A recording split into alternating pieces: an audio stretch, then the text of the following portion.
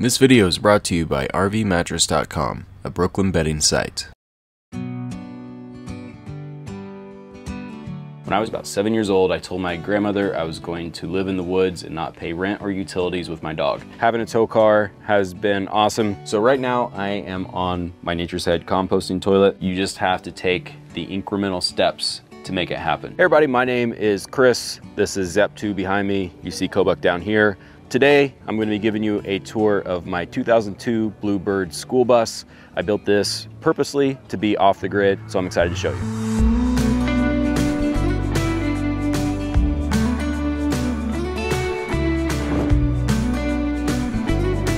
All right, so welcome to the interior of the bus. This is the very front of the bus. The driving area is right past these curtains. These are actually blankets from Pendleton. Just had a seamstress go through, custom make them, and I use these little clips. These are marine clips. Whenever it's time to open them, just a quick little turn and it opens right up. It gets very hot up there during the hot times of the year. During the cold times, it's very breezy. So this keeps a thermal barrier to this section of the bus. So right here we have a pull-out couch. This turns into a bed. It also has storage underneath. We have the pup here, Kobuk, that typically sleeps right here, and just another Pendleton blanket, just kind of tying the colors all together. I use this mostly for when people come over, if they're staying in the bus, and then also with my iMac over here. It's where I watch movies, it's where I chill. We have this chair over here. This came out of an RV. It swivels back and forth. This is one of my office areas, the second being right here. As I mentioned before, I built this rig to be off the grid, but I also built it to be my mobile office. So if I'm in an awesome boondocking spot, I'll just set up the laptop right here, open the window, able to look outside and get work done. And then if I have a passenger, like I said, it swivels towards the front, and then they're able to be buckled in, has a seatbelt on the RV seat as well. This is a raised roof school bus. You can see that there's plenty of room in here. This is the main area that I do hang out. Wanted to have some uppers up here. This is very quick grab section. So my backpack for when I take the pup on a walk, as well as gimbals, drones, it's all held up here. So when I need it, I can just reach up, grab it, and I'm good to go. On this side, you'll see some of my favorite Pokemon cards. One of the things I love to do on the road is go to garage sales, and I'm always trying to track down Pokemon cards. It's just a fun little hobby, something that I can do where I don't have to worry about work. I don't have to worry about anything else. It's just kind of like a very laid back, fun thing to do. And I also have books up there as well. I also have these hue lights. So I have an app where I'm able to change the color. If I want more light in here, if I have guests over, I can really light it up in here. Or if it is just rainy and dark out, I want some more light in here, I can just control those via an app. And this section right here is actually where I spend most of the time in the bus if I'm not in bed. So I have a large iMac here.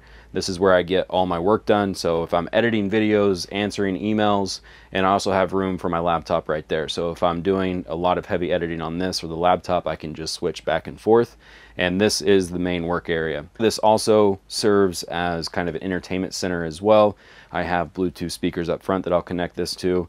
And this is just the main hub. This is one of the reasons why this whole area is dedicated to office space, because what I wanted to do on the road was build mobile incomes, be able to do what I want when I want, and working on the road was a big part of that. So that's why this large area is dedicated to that. And throughout the bus, I have this butcher block. I got this from Lumber Liquidators. Black walnut ties together well with the dark gray that I have on all of my cabinets. And then my walls are white, and I just really like that dichotomy of color, as well as the stainless, which we'll see in the kitchen here shortly. So you might notice behind me, there is a large skylight right here. This is out of a 98 Jeep Laredo. One of the reasons why we did a roof raise was for all the space, and I wanted as much light coming in as possible. This whole living room area, we have 4 3-foot by 3-foot windows, as well as this. So when I'm out boondocking, when I'm out just enjoying myself out in nature, I'm able to bring all that natural light in. Also have some storage up here. This is more of a knick-knack little shelf, so it's things that I pick up at garage sales, gifts that people give me, and it's the first thing I see when I walk into the bus. It's just a nice reminder of the gifts and different things that are important to me live right up here. And then we have Mona. Mona was a gift from my friend's Life is a Joy bus that helped me build this bus, and they were selling their house to move into their bus, and they were going to throw this away, so I decided to paint it black. That's my hat rack, and just a nice little reminder of them. Hey everyone, Chris here from Tiny Home Tours. I'm excited to share my new mattress from RV Mattress by Brooklyn Bedding. I've had the same mattress in my bus conversion since finishing the bus and hitting the road. After 3 years of travel, it's time for a new one. That is where the Wonderlust Memory Foam mattress comes in. It has 5 different comfort options, 22 different RV sizes, and 5 heights. All RV mattresses by Brooklyn Bedding are made in Arizona, shipped for free to your door, come with a 120-night sleep trial and a 10-year warranty. If you're looking for a better night's sleep, check out rvmattress.com or click the link below and use code TINYHOMETOURS for 20% off your mattress purchase. Trust me, you won't regret it. Enjoy the rest of my skoolie tour.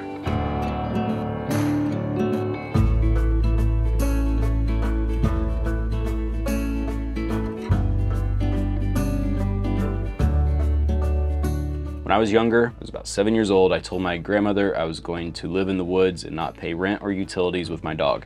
I'm just lucky enough to be born at the right time. These magic little boxes we call laptops, I'm able to make money on the road. There's an infrastructure where I was born in the right place too, to be here in the States, to have a 40-foot school bus and be able to travel where I want, when I want, with public land. More specifically, a school bus, because I've been on the road for about 11 years now, going on 12, and I've had 2 separate camper vans and a Class A, and I'm in a bus now because of the weight capacity and how strong these are. The Class A was a really cool easy button to where you could just buy it and you have everything that you need, but they're honestly not built that well. Like with this bus, I was able to do butcher block countertops. I was able to use 3/4 inch plywood. This has a 36,000 pound capacity. So when it came time to add 200 gallons of fresh water, it was no issue for the bus. If I tried to do that, if I tried an extra 100 pounds of fresh water on a Class A or a 5th wheel, it'd probably be over capacity. More specifically, why I chose a bus is they are built amazingly and you're able to customize them, and I could build with high quality materials that I knew would last a long time. Welcome to the kitchen of the bus. A lot of the bus design, like I mentioned before, with the dark and the gray walls, the whitish gray walls, came from this stove. So I found this on Facebook Marketplace when I first started gathering materials for the bus. It was a happy accident. This was from 1960 or so, and just loved the stainless look. You might notice the sink and the faucet, how it all just kind of ties together. But yeah, I got this on Facebook Marketplace, just a little propane oven, and then built the entire kitchen around this. Also another happy accident is I created the golden triangle. So if you don't know what that is, it's basically you can be in one spot and you have access to everything. So you have the stove, the sink, and the fridge, and you can literally just turn around and do everything you need to do. I have a section over here. Actually underneath here is a 5 cubic foot freezer, because again, the goal for this bus was to be off the grid, so having that extra freezer storage was very important. This just pops off. You can remove that, access the freezer, and you're good to go. But this is also my food prep area. I also have the Berkey water filter here. These are fantastic if you are thinking about getting a tiny home, camper van. These guys can filter all the water that you want, and rumor has it you can even use stream water, pond water, and all that, and it'll filter your water. But I just wanted to have a little bit of extra filtration from the water tanks to what I drink. So right here, I have a very large Ruvati stainless sink. It did take up a lot of space in the kitchen area, but I love it because you're able to preserve water with this big of sink. So instead of just doing dishes every time they get dirty, some might say it's because I'm lazy, but what I like to do is actually recycle the water. When you're living off the grid, typically your water is the first resource that you'll run out of. I do have 200 gallons of fresh water, but when I'm at a place for 3 weeks to a month, the water starts to run low. So when I do dishes, I just reuse the water, the soapy water, and then just rinse off very sparingly and reuse that water. But with this large sink, I'm able to collect those dishes and then wash them at once and not use that much water. Up above here, I have upper storage. These are just glasses, Ziploc bags, all that good stuff. All my plates are stored up here. Up here is a little bit of a technology cabinet. I have a PepWave system where I'm able to insert cell phone SIM cards into that device, and then I have a booster up on my roof deck which repeats that signal, brings it into the bus, and creates a Wi-Fi signal within the bus. With that PepWave, I can have 2 different cell phone SIM cards in there, so I can have Verizon on my phone, AT&T, and T-Mobile, and then it boosts it because if I'm working from the bus, I need good internet. And so far, there's only been one time I didn't have any signal at all, and that was middle of nowhere, Montana. So far, that system's been working very, very well for me. So you might notice a little splash of color back here with these Mexican tiles. I got these from Amazon. Again, with the stainless and the dark and the whitish walls, I wanted just a little bit of color in the kitchen area. Just a quick little Amazon find, just used liquid nails actually to attach those to the wall with some grout in between. And I really love the way that that kind of makes the kitchen pop a little bit, just with some artwork back here as well that matches the muted blues and grays and whites. Just kind of ties everything together over here. Also, storage underneath the stove, storage underneath the sink. And one little trick that I learned as well is when you're doing the off-grid living, your trash piles up pretty quick. So I went with 2 trash cans, and that was something I was debating. I'm very glad that I ended up doing that. And I've found, being that I have a tow car, what I'll do is just let those fill up about half to a quarter of the way. Then I'll just go by gas stations, throw it in the gas station trash receptacles, and then I don't have to worry about trash. When you let it build up, then it's a little bit harder to get rid of your trash. So here I have a 12-volt fridge. This is an isotherm. So far this thing has been amazing. I started out with a residential fridge. When I first got the residential fridge, the idea was, again, going off the grid, boondocking, but everything that you have in a fridge, like your greens, your meats, and everything like that, by the time I got to them, they were going bad. I didn't need that much space. Also a negative to that fridge when I first got it, it was drawing about 100 watts and kicking on every once in a while. As the fridge aged, it actually started drawing around 300 watts. It was basically on all the time. So it was just pulling down the batteries. So switched out to this unit. So this section right here is the exact size of the fridge, being that I got a smaller one. It allowed a little bit extra storage with pull-out pantry, and that goes up here and down here as well. And just having that extra space for dry goods, because living off the grid, when you have dry goods, they last a lot longer. You don't have to worry about them going bad. And the size difference really isn't that much of a difference. I'm just gotten a lot better at stacking things, buying things from the store that will fit, and then cycling through a little bit quicker. Once again, I do have a tow car, so that helps with replenishing the food when I'm off the grid. So moving further back into the bus, to the side of you right here is the pantry, more dry food storage, pots and pans, and all that good stuff. This is actually my third office area. Right here is a window. This is my standing desk area. I do have a stool here. I really don't use it too often, but I like to stand here, work on the laptop. You know, if I'm out boondocking somewhere, I have this massive window here that I'm able to look outside while I work. I also have a dry erase board to write notes on. So this is typically where I make phone calls. Negotiating something, trying to get something figured out, I can write notes on the dry erase board, have my laptop right here for notes as well. So this is just kind of a change of space for my work area, and sometimes I'll eat here as well. Down here I have my vinyl record collection. Again, garage sales, traveling around, asking people if they have Pokemon cards, vintage video games, or vinyl records. So I collect all those things, and that is my collection right there. And again, to the side of you, I have a drape right here. That allows me to section off the bus. So the reason why I mention that right now is I have a diesel heater, and then also above the bed, I have a mini split. So if I need to heat or cool the bus, all I have to do is heat or cool this particular section. As you saw at the front of the bus, I have a lot of windows. That allows a lot of heat in and out, and also cold. So that's a lot harder to keep the temperature controlled. Back here, it's a smaller area. I'll just shut the bathroom door, and then I have this small area. So the reason why I went with a diesel heater over a wood burning stove, that was the original plan, to get one of those cubic minis, is insurance companies do not like you having wood burning stoves in your tiny home. So if you're considering one for like a school bus or a camper van, just realize if your insurance company finds that out, you may not be covered. So this was a workaround. I talked to my insurance agent, and diesel heaters are totally fine. This is a Dickinson Alaska marine heater, and on low, it burns 1.3 gallons of diesel every 24 hours. It is gravity fed, so I just have a small diesel tank here that I'm able to take out, fill it up with diesel, throw it back up there, and this thing has been awesome. One issue with it, it was my own fault. Basically, I let a bunch of soot collect in the bottom, had to clean that out, and it's good to go. I've had this for 3 years and absolutely love it. So next to the diesel heater, you'll see my barn door, and this leads into the bathroom. One thing that I did do with this barn door, this was just a Lowe's typical barn door. I just have this pin whenever I'm driving. I lock it in. I just drilled a hole in the arm of the ruler and the guide, and it fits right in. And this is the one thing I always forget about when I'm about to drive. I start hearing this bounce around, realize I have to pull over, put this pin in, and it locks. So let's check out the bathroom. Okay, so right now you are in my shower. I went with a 32 by 32 shower.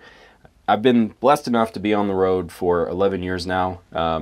I had a 32 by 32 shower before this in the Class A. Actually, the entire bathroom is the exact size of the Class A bathroom that I had. A lot of people in camper vans, sometimes skoolies, they don't have showers. It was very important for me to shower. I like to hike every day. I like to work out, and it is very hard for me to go to sleep if I haven't showered. I just hate being sticky. So the size of this is perfect. I tiled all this myself. I learned how to tile through YouTube University, and yeah, really proud of it. So doing the shower was very simple. If you're thinking about doing a DIY shower, it's just red guard and then use liquid nails to put the tiles on, and then grout it in between with a silicone grout. And a lot of people always ask about the tile, if they ever break, if they ever chip, because you're in a moving vehicle and it bounces around a lot. And so far, the liquid nails that I use to put these up with has worked fantastic. And then down below me, I just have a little teak wood platform in the bottom. It just helps keep everything clean, makes it look pretty nice, and I really enjoy this little shower. So right now, I am on my Nature's Head composting toilet. I get asked questions about the Nature's Head all the time. No, it does not stink. It is very easy to clean. And yes, I absolutely enjoy it. The little hack that I did with my Nature's Head is I drain the urine down to a 40-gallon tank that usually will last about a month to 2 months. Typically with the Nature's Head, people just have a little urine diverter, and then they have to empty that outside. They have to deal with it. For me, I randomly come across dump stations at truck stops or RV parks, and then I just drain it there. It's never a second thought. And it works awesome. I mean, especially being off the grid. Like I said before, water is typically the biggest thing that runs out first. When you don't have a flushing toilet, you save a ton of water. So if you are considering building a rig that's off the grid like this one, I highly suggest getting a Nature's Head. Airhead's good as well. Honestly, any of the composting toilets will do an awesome job with helping you preserve the water.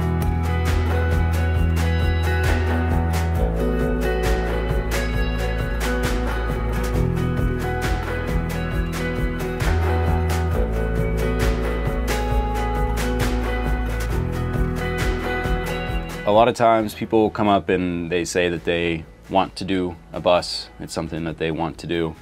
And one of the tenets of my life, something that goes through my head all the time, is don't talk about it, be about it.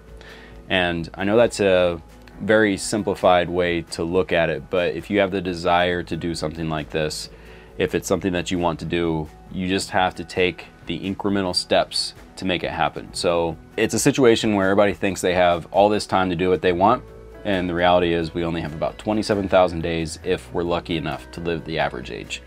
So if it's something you want to do, if you're talking about it, you need to be about it, on top of the fact that we don't have that much time.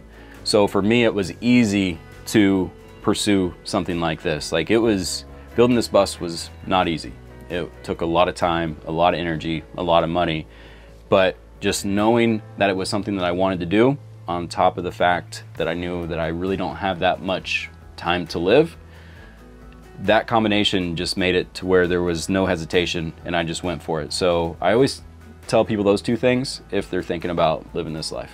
Welcome to the bedroom section of my bus. You might notice that I'm a little bit higher. That's because I have 2 steps. One of the main reasons to do a roof raise was this back bedroom section that I had an idea for. So in between the wheel wells are my batteries. So I have 9 Battleborn batteries for 900 amp hours of lithium batteries. Again, this bus was built to be off the grid. Having all the power that you want was a key component of that, and that's why the batteries are there. Also, on the bottom of the raised section here, I have 200 gallons of fresh water.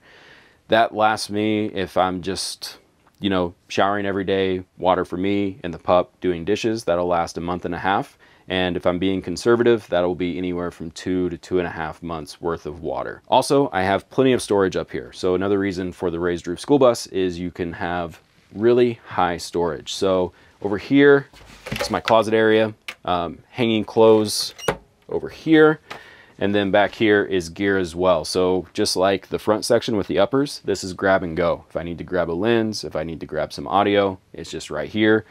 Load it into my camera bag. My camera bag lives right here. Underneath that, I have another vintage map, just like the maps up front on the ceiling. Just put an epoxy on there and it looks fantastic. And then lower storage all the way down to the floor. This is outdoor gear. So running shorts during wintertime, I have my thermals. And then on this side, this is more of hobby area. So junk drawers, all of my Pokemon cards, just all the random stuff, all my random hobbies on the road are right over here. And then this storage is more of the blankets. So for example, up front, I can completely close off the driving area. I just store that in here, as well as extra thermals and all that good stuff. Okay, so welcome a little bit further into the bedroom area. I have a queen size bed. This does lift up for extra storage underneath. I also have uppers on both sides of the bed and my mini split. Kind of made a mistake with only getting one head unit. As I mentioned before, I have to section off the back section of the bus if I want to heat or cool. I really wish I would have put a double head unit on this. It was like an extra 200 bucks. I just thought this would be fine. Turns out it doesn't cool the front of the bus. So I would change that, but this is a fairly decent sized bedroom area. It's a little bit bigger than most school buses, and I went north to south, so I would have storage on the side here and able to walk on both sides of the bed. Also, little pro tip, if you have a fluffy dog that sheds a lot, I typically start at the back of the bus and then just blow all the hair and dust out the front door. And when my dog's blowing his coat, it looks like a rabbit's jumping out of my front door because there's so much hair. But that is a nice little addition if you are thinking about getting a school bus or a bigger tiny home. Just getting one of these to clean works awesome. To the left of my bedroom, I have all of my solar components. I have a shutoff switch for the solar coming in, just in case there's something going on with that. Then I have two MPPT controllers and a 3000 watt Victron inverter, and those components have been working awesome. And then up here, you're able to see some of the vintage maps that I have on the ceiling. This goes from the back of the bus here all the way to the front. These were garage sale finds. It was actually a gift. A lot of these were gifts from my friend Wes with Transcend Existence, and just Mod Podge them up. And again, just adding a little bit of color to the bus, and it's a unique feature. The original plan was to do the whole ceiling, but I ended up only doing the middle. I like that just because it doesn't overpower the whole ceiling, but it adds a nice unique touch. And then one of my Max Air fans is here as well. I have one over the kitchen for cooking, and then I have this one over the bedroom area. I do have two windows on both sides, so I'm able to open those windows and then suck the air out. And then also I kept the emergency window in the bus, so this can open up. So you're able to get a lot of nice ventilation back here, especially if it's a little bit warmer, instead of kicking the AC in all night. Even though I have 900 amp hours of battery, if you run your AC all night, that's going to drain them. Where if you're able to just get that natural airflow through the bedroom, it works awesome. All right, so welcome to the exterior of the bus. You might notice that I have large underbay storage with this bus. This was done by Wes at Transcend Existence. His email will be down below. This is all custom welded underbay storage that he put together on the bus. In the first bay here, open this up for you, is my generator. So this is a V-twin Honda. It's a 15 kilowatt generator. Just in case I ever run out of power, if I'm in cloudy weather for days on days and I need to get work done, I can just kick this on. Also, my friend Aaron with Broccoli Bus 6, their email will be down below as well if you have any electrical issues or questions.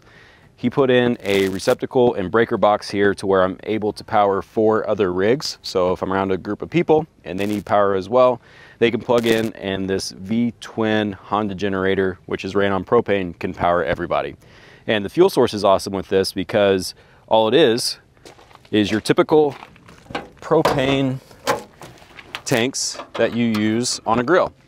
So I'm able to go to gas stations, go to places, exchange this fuel source, and I'm good to go. I have 2 propane tanks down here. One is for the oven and stove, which lasts a long time. Like, one tank will last me 3 or 4 months.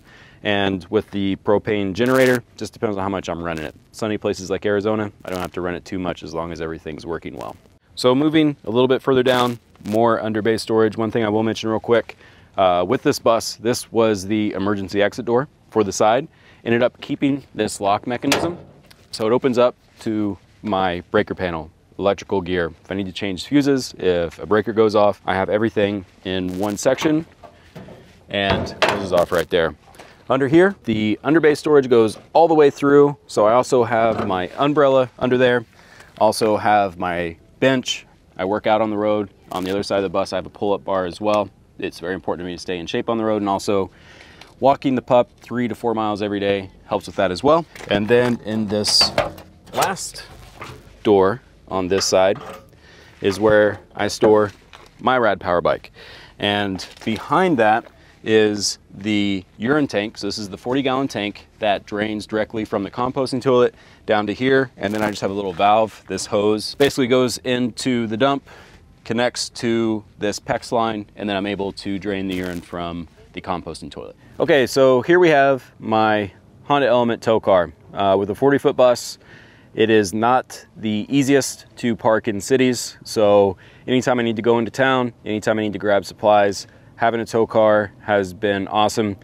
It does take a little while to get used to driving a 40-foot bus. With a tow car, I'm about 60 foot total going down the road. So you have to be mindful of driving and making sure you know the traffic pattern in front of you and watching people cut you off. But having a tow car is honestly a night and day difference if you're thinking about getting a bigger rig. It is a little bit more expensive. You have to worry about 2 engines, 2 transmissions. It's a lot more to deal with. But in terms of the day-to-day life, it is so much better to have a tow car if you have a bigger rig. So one cool feature with my bus, I have a roof deck. I didn't want a ladder on the outside so random people could get up on the roof deck. So what I did is above the fridge here, I have a little bit of storage. And I have one of these fancy ladders that can expand, and access to the roof deck is through my emergency exit. Just pop that guy up, extend the ladder, then you're ready to head up. All right, so welcome to the top of the roof deck. You can see the solar panels behind me. Depending on what day you ask me, I'm glad that this isn't all solar panels and I did a roof deck. Some days when it's very cloudy out, I kind of wish I had more solar panels, but overall, I'm glad that we went with the roof deck. This is another design from Wes at Transcend Existence. Basically, the roof deck is held down by these little custom pins that he made. You're able to screw that in, hold it in. 4 points of contact, and then the deck folds up, and then they're all interconnected. So when you're up here hanging out, you have something solid to hold on to, and you don't have anybody falling off your roof deck, which would not be cool. But whenever I'm out in the middle of nowhere and I'm able to come up here and hang out, I also have an umbrella that can come up here to block the sun, so I can bring my laptop up here, just work 360 view of whatever beautiful situation I'm in. And I'm really glad I went with the roof deck overall.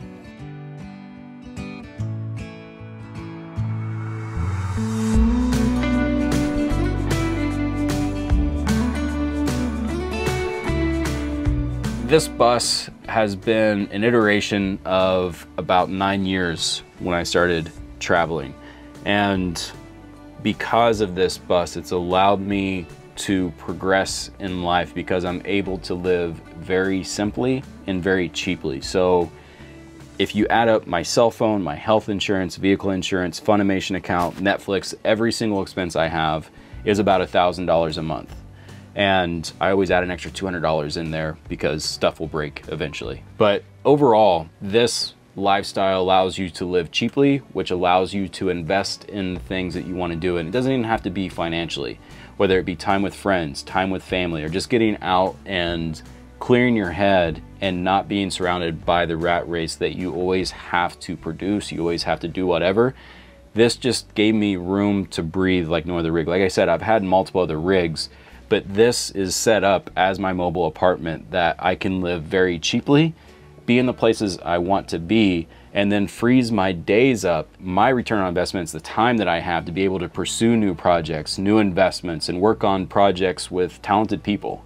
And this bus allowed me to do that. Any tiny home can do that. So if you're on the fence of doing this lifestyle and you're hearing those voices in your head telling you that you can't do it, that it's not worth it, ask any nomad, somebody on YouTube, somebody on Instagram, if they regret doing this lifestyle. I can't imagine one person I know on the road that would not suggest it to somebody. This will allow you to live the life that you want to lead. And for me, I feel blessed every single day that I get to wake up in my little off-grid tiny house on wheels. So thanks for watching. If you do want to keep up with me in this bus, business ventures, all the cool stuff that my talented team and I are doing, you can follow us at tinyhometours.com. You can follow me personally on the Off-Grid Skoolie, and that's through YouTube, Facebook, Instagram, all the socials. I mentioned some people that helped me with this build. Want to give a big shout out to them. I could not have this home without my talented friends, and they definitely helped out. If you're watching this and you're considering it, hopefully this was just a little bit of a push over the edge to get you to do it. Thanks for watching.